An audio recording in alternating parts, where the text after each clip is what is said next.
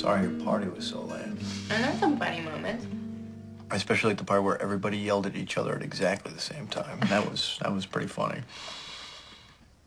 You're right. It was awful. You know, I even saw your mom arguing with David. Really? About what? About that necklace. I guess like it belonged to his mother or something. He never told me that.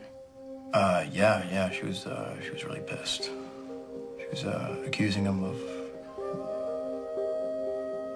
implying, Implying what? Justin, implying what? Of implying that he's your father.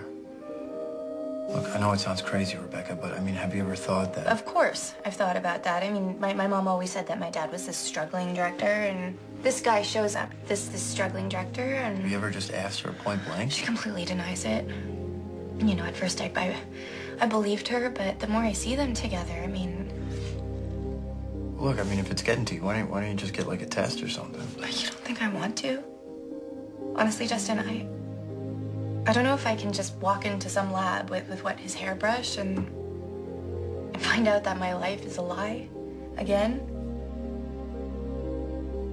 I don't know if I can handle that. What if I come with you?